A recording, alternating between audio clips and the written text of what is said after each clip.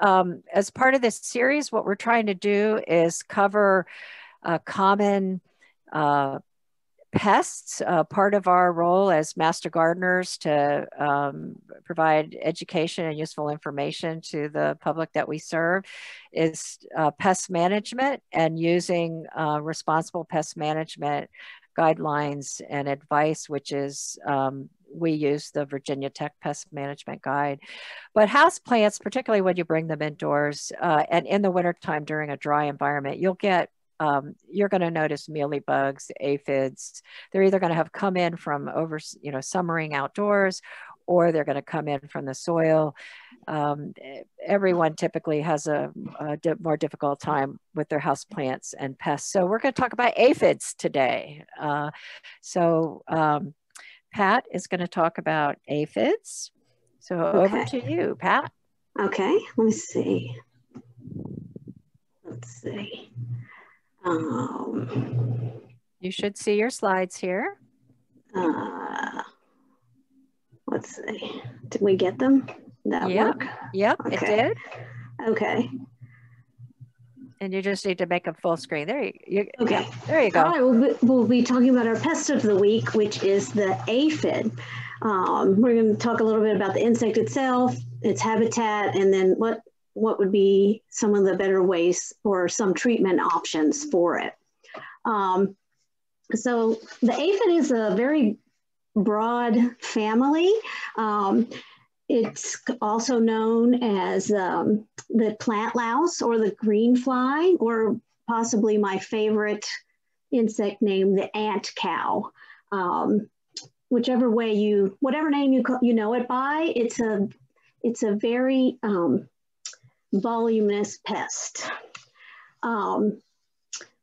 There are more than 4,000 types of aphids, which is a pretty large number. Some of the more common aphids that you would find in Virginia are the white pine, the rose aphid. Anybody that's ever grown roses is probably familiar with that. The giant bark aphid, which is coincidentally the largest aphid in the United States. The green peach aphid, which is a chronic problem with orchards and commercial products. The chrysanthemum aphid and the woodley adler aphid, which is common in areas. It's specific to the silver maple, which in areas like in Fairfax, for instance, the older sections of Fairfax that had a lot of silver maples, that would be prevalent there. So the life cycle we'll talk a little bit about the life cycle of the aphid, because that's why it's so dominant. They are very, they're good breeders. They have an unusual and a complex life cycle that allows them to build up enormous populations in a very short period of time. So in the spring, they start, emergence. They become active and mobile. They start eating.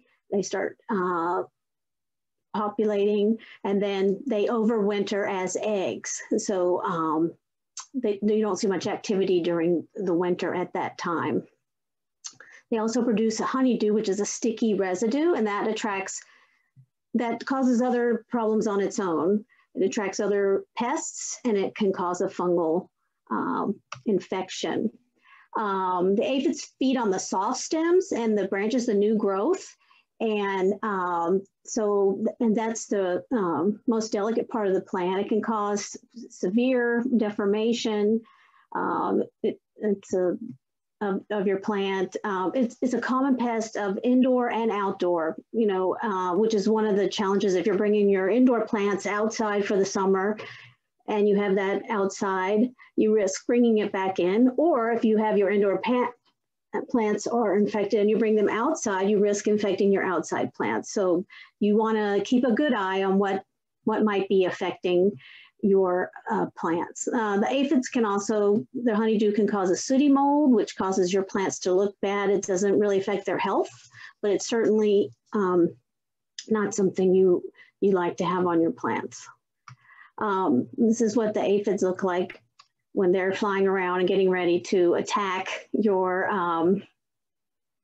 plants and your indoor gardens. So that's the adult, and she's getting ready to launch and go find another place to feed. So the aphids, they can be found indoors and outdoors. They are a very common problem on indoor plants. And the honeydew which is what most people notice, which is the sticky residue, is pretty much the first sign. That's the first thing you'll notice about before you even see the bug itself. Indoor treatments, there's a number of treatments for indoor. You can wash them gently. You can hang a sticky trap, sort of like a fly trap, or a tape, a double-sided tape, to catch them as they fly. You can make your own soap treatment, which is a mix of water and a natural soap that has no, not detergent, it's a soap, so that it'll apply to the coating of the outside coating of the bug. Neem oil is a very common recommended treatment. And secondarily, you might want to remove some heavily damaged pieces from the inside. Gardeners should avoid the use of insecticide, well, especially inside and outside, because that's not really going to affect the aphid itself, but it will affect other sections of your garden. In outdoor and indoor treatments, so removing by hand, you can spray them with water. If I was doing indoor plants, I would recommend, if you can possibly, to isolate that plant. You don't want your treatment to knock the bugs onto other sections of your other plants that you have nearby. If you take them outside, you can spray them with a stream of water to knock everything off. Otherwise, inside, you want to wipe them by hand. Some experts recommend using tape to get a lot of them. That'll stick, sort of like rub down through, but you'll have to be really careful and use a soapy hand wash. You want to be sure to put anything you clip, any tape, any materials you use in a bucket or a container to keep separate from other plant materials. There's sprays available. You can make a soap and water spray that you spray on. Again, you want to avoid the vegetable oils. Neem oil is a naturally occurring pesticide. It's found in the seeds of the neem tree. It comes in a lot of forms. A spray is one. It can come in a powder, a wettable powder, any sort of thing. It's a very highly recommended product that can be used indoors and out. Another product that you might want to try, it's a very low toxic. It's an essential oils. That was something that I hadn't realized. It's really recommended as a preventative more than it is of a treatment. If you already have an infection, it's the sense, much like when you put something on for the deer, to get the deer away. It has you use oils that have strong scents. The studies don't really show any one particular oil that's better than another. Many sites recommend lavender, others are peppermint. Again, it has to do with the scents, and it's something that you could experiment with if that's something you are interested in. If nothing else, it'd be a good preventative to spray every now and then on the plants. It doesn't hurt, and it would keep some of those pests from landing there. You probably wouldn't use natural predators on an indoor set, but on the outside, particularly in large settings, natural predators are very often used. Birds, lacewing bugs, ladybugs, all love to have meals of aphids.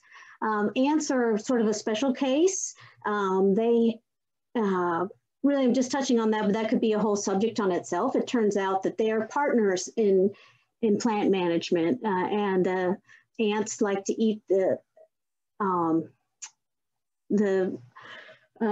I'm sorry, I lost my train of thought there. The ants eat the honeydew that the aphids generate, and they travel around with the aphids on their back, and the ants are also responsible for moving them to other plants. So you want to be careful if you see ants in your starting to make a home in your plants. If you've moved them outside especially, you really need to double check for aphids. So in summary, the aphids, they're small but mighty. You want to pay attention to your plants for early evidence of aphids. Try to nip it in the bud early because they can really take over. You should treat them immediately if you find them to minimize the damage and any other infestations. And the treatments that are available and recommended are generally not toxic, but getting a full-scale infestation out of one of your plants can be laborious. The approach for treatment is the same indoors and out, really. It is really just a matter of scale. And that's really what we have. Now, there was one more in my research. There's one, so at the end of this, there's a lot of good resources. Aphids have generated a lot of study and research. Virginia Tech has a very nice information sheet, and almost every state and university and a local co-op has extensive information on the aphids treatments that are good for the area that you're in. There was one other kind of aphid that was just touched on where you can actually get root aphid, and they're common in, they're a little bit more common in houseplants than outside. What's interesting about them is that most of the treatments that treat aphids on the upper part of the plant aren't as effective on root aphids. So you have to work through a different strategy. Again, there's natural predators, which is an outdoor treatment. You can use nematodes, which can be used on indoors and outdoors. And you just have to be very careful with the soil and not to spread that way. Okay, so if there's any questions, we can answer any questions, or I can turn it back over to. Hey, we do have a question okay. from Sue here on indoor plants. She says she uses a Q-tip dipped in, I assume, rubbing alcohol to pick off the eggs and the. Is that okay? There wasn't. I didn't.